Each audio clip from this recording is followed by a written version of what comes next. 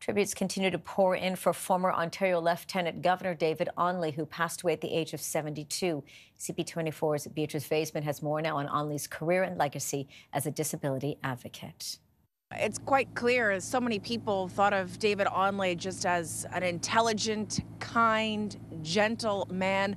One person writing, he was just a great Canadian, someone who's going to be missed by a lot of people in this province and who's been around in the lives of so many Ontarians, not just for years, but for decades, first as a broadcaster and then as a lieutenant governor. And then in the near decade after that, after his service here at Queen's Park, he continued as a tireless advocate for those in the disabled community here in this province. Our Lieutenant Governor, Elizabeth Dowdeswell, letting us know that he had passed last night at the age of 72. Here's a portion of her statement. Whenever Mr. Onley entered a room, those present saw beyond physical limitations. They saw a person they liked and admired. So in his trusted voice defined accessibility as that which enables people to achieve their full potential by allowing them to participate meaningfully in social, cultural, and economic life.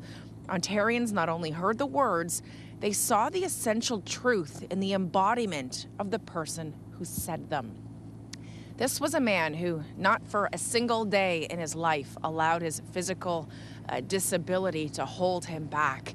As a broadcaster, often the cameras would shoot him from the torso up, but he eventually said, "No, I want my mobility device to be shown because it is essentially, it's part of who I am." He was a man who, as a child, had polio, and that's ultimately what led him to depend on this mobility device. And through the years, he became not only a symbol for those living with disabilities, but really as an advocate to create change in this province, to make Ontario more accessible.